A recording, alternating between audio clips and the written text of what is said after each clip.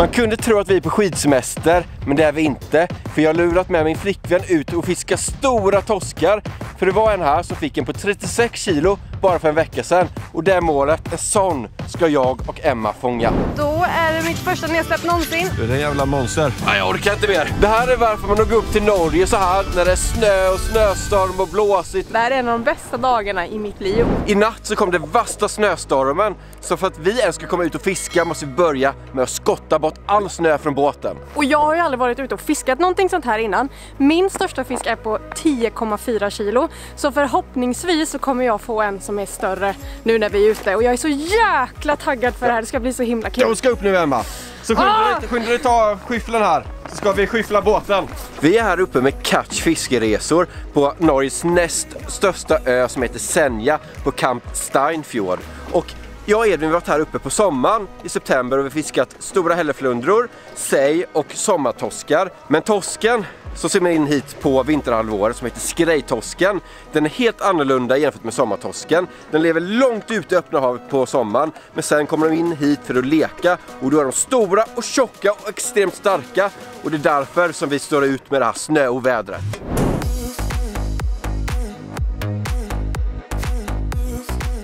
Nu har vi hittat dem, Emma. Nu har vi hittat dem. Så nu ska vi ta och rigga upp. Den här tror jag blir den vinnande, så den tänker jag börja med. Och Tobbe har gett mig äran att få släppa på den först. Tänk om man skulle få något som är riktigt stort. Då är det mitt första nedsläpp någonsin och där går den. Och så skulle man göra stora ryck. Jag har pratat med dem som är guiderna här. Så ja!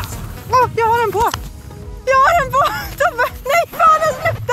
Åh, herregud! Hade du den? Ja, jag hade den på. Var det tungt? Alltså, det tog ju bara stenstopp. Jag har ju valt en bra jigg. Nu är du taggad, va? Nu, Tobbe. Och för fasiken vad vi har väntat och vi har åkt långt och vi har gått igenom snökaos. Och nu är vi äntligen här.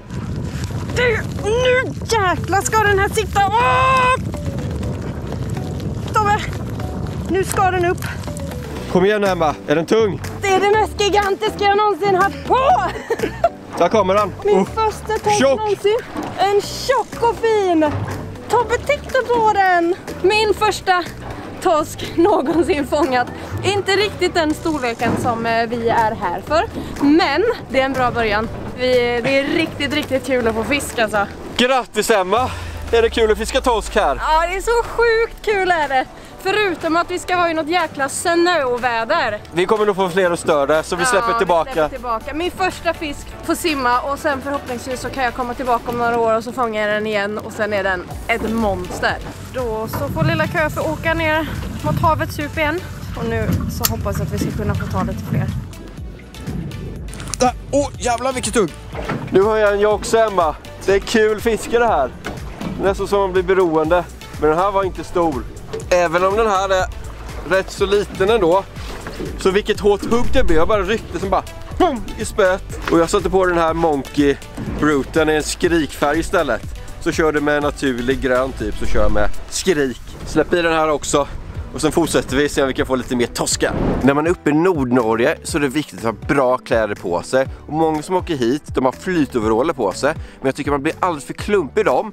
Så därför är den här videon ett betalt samarbete med Revolution Race. Och det är perfekt om man är ute här i Norge och vill ha lätta och smidiga kläder på sig. Och det som räddat mig nu, det är den här flisen, Sherpa Fleecen. Och när jag är uppe så bygger jag lager på lager. Så först har jag ett par bambuunderställ som suger åt sig svetten. Och sen så har jag ett par chillpants ovanför det. Så här uppe så har jag också underställ, flis och sen så avslutar jag med en skaljacka och ett par skalbyxor. Och de här skalbyxorna, de heter Cyclone Rescue Pants och de hade jag på mig när jag var uppe i september också. Och det är bra så allround kläder. De fungerar bra när det är varmt ute för då kan man ha på sig färre saker under och även nu när det är kallt. Då är det bara att ta på massor med mellanlager under de här. Och de här Cyclone Rescue Pantsen, de är vattentäta, vindtåliga och har väldigt bra andningsförmåga. Och kommer ni åka upp hit till Norge och vill ha samma kläder som jag har kommer jag länka alla kläder i videobeskrivningen. Ni kan också få 15% rabatt på Revolution Race om ni använder koden kanalgratisdotse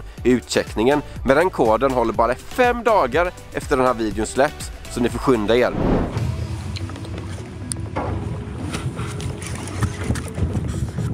Ja, jag har den. De blir större, Emma. Den här torsken är faktiskt okej.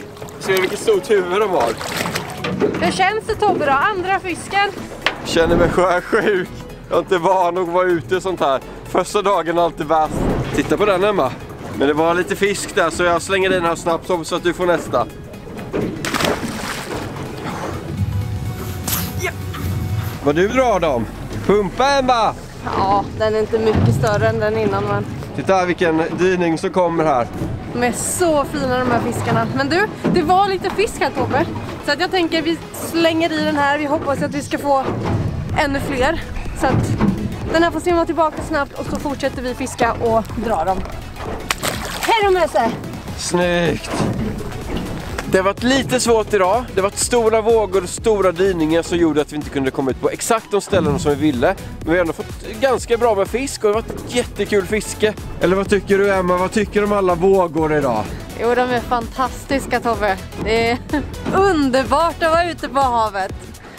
Skämt åsido, det har varit ganska tufft, men det är så jäkla kul när det hugger, så att jag är riktigt nöjd. Nu så ska vi bege oss tillbaka, vi ska få i oss lite mat och vila och sen så hoppas vi på lite mindre vågor imorgon och stora torskar.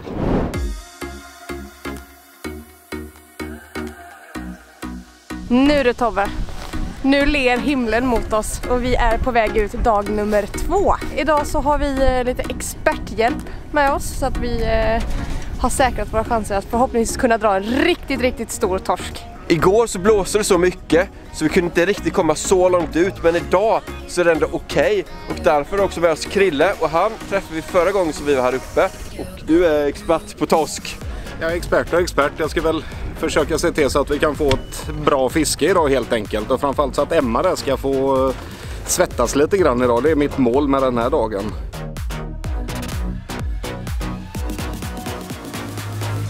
Har vi hittat lite måsar och det är ett bra tecken. Så nu stannar vi till här lite och kör runt och ser om vi ser någon torsk på ekolodet. Har vi hittat lite skrej tar jag och släpper första släppet här. Hoppas att det dunkar till en stor jäkel. Då så kör vi.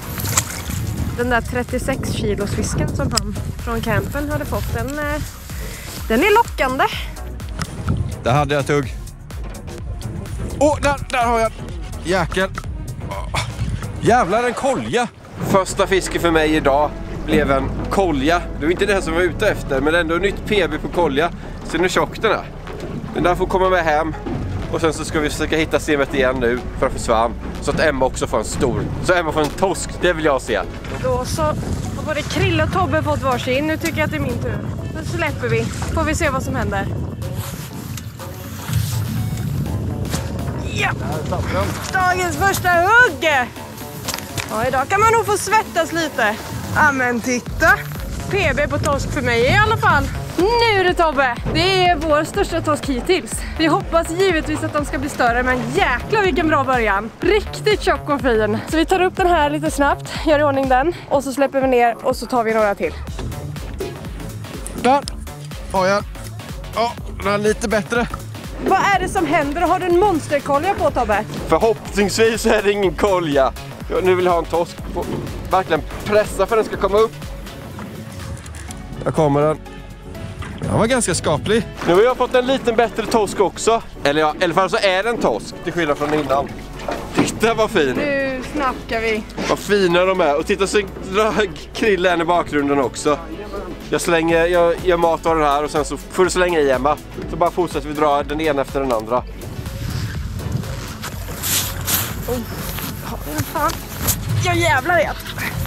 Han tog högst upp alltså. Kan det vara kolja, Tobbe? Jag hoppas inte det. Nej, vi hoppas det är en lite bättre torsk. Är den tung? Ja. Här, nu ser vi han. Det ser ut som en torsk. En kolja! Nej, jag fick en kolja. Nu har jag också kolja, Tobbe. Det är mitt PB på kolja. Nej, alltså titta här. Det var ju inte det vi var här för att fiska, men kolla vad fina de är. Koljafest! Koljafest har vi. Jag är jätteglad för denna. Men nu hoppas jag att det är en stor torsk nästa.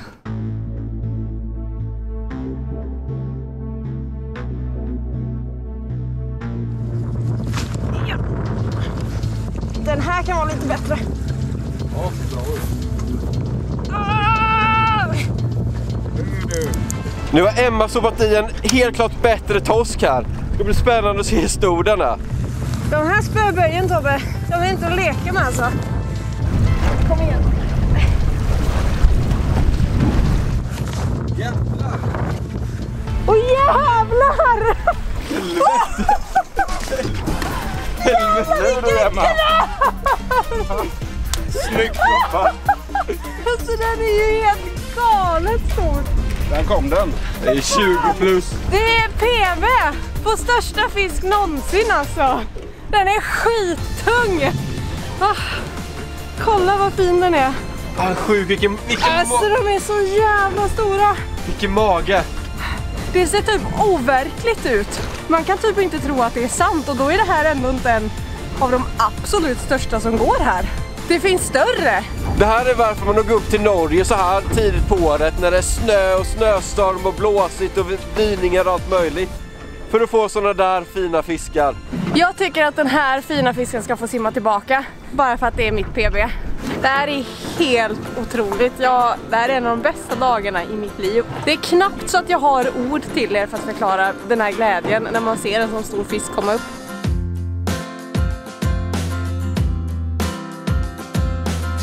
Då är det sista uppvevningen för idag. Vi har haft riktigt bra fiske. Jag är så glad för den fisken som jag har fått. Vi har fått många, men min största fisk är jag så otroligt glad för. Så nu blir det bara att åka in, äta, filea lite fisk och sen gå och lägga oss. För imorgon, då ska vi ut igen. Igår så sa Krille att han skulle försöka göra så att jag skulle få svettas lite i båten. Framförallt så att Emma där ska få svettas lite grann idag. Det är mitt mål med den här dagen. Och det tycker jag ändå att han lyckades göra.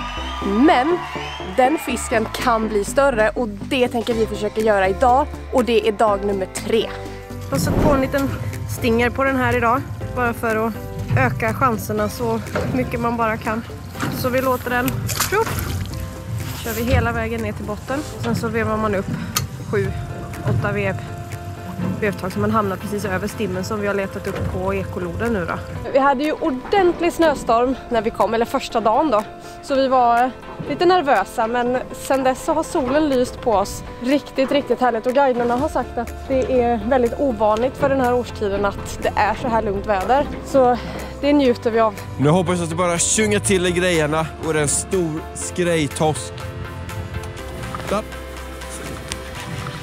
Ja, det är stor jävel. Åh jävlar. Den här är skaplig. Äntligen har jag krokat på en liten bättre fisk. Du tog lina på direkten här. Jag trodde inte en sån där skrejtorsk kunde ta lina. Nu vet jag hur du kände igår, Emma, när du bara pumpade upp den. Ja, får du svettas lite istället. Bara undrar vad detta är för någonting. Jag ser den här. Ja, den är fin, Tobbe. Kan vi ha hittat de här, Emma? Vi såg flera på lodet. Okej, start på dagen. Är du sugen på att ta en du också nu? Nej, inte ett dugg. Jag kan sätta mig och titta på istället. Ja, men det är bra. Mer fisk till mig.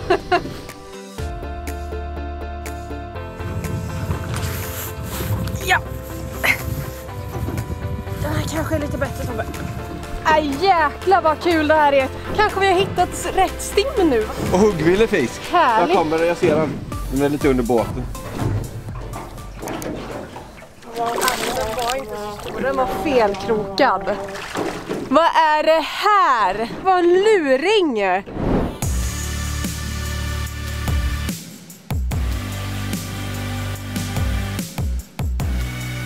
Från att vi nästan får fisk i varenda nedsläpp så är det nu typ nästan stendött. Vi ser att fiskarna står där, men de är tryckta mot botten.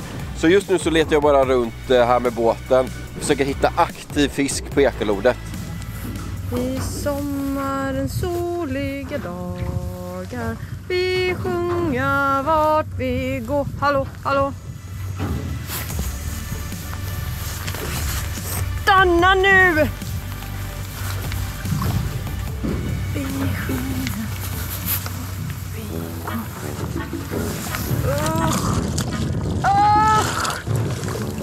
Tobbe! Det är lubb! Det var en lubb! Kolla! Jo! Hjälp mig! Frigör mig från denna hemska varelse. Hej då!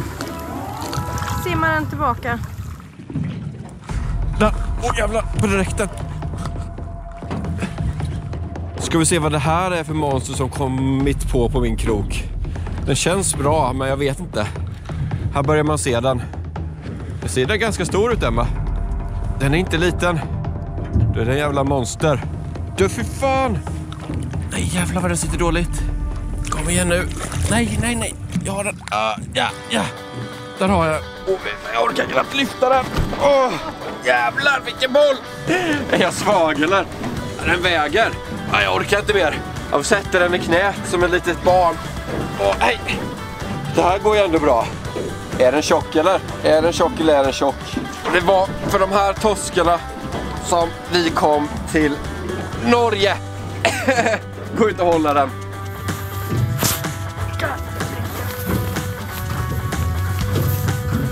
Alltså, kolla på den här tjockisen jag precis fick. Helt galet så rund. Kanske inte den tyngsta som vi har fått. Men den är helt klart den tjockaste alltså. Kolla på den jävla magen. Du syns inte bakom magen. Nej, det här är så sjukt kul. Jösses alltså.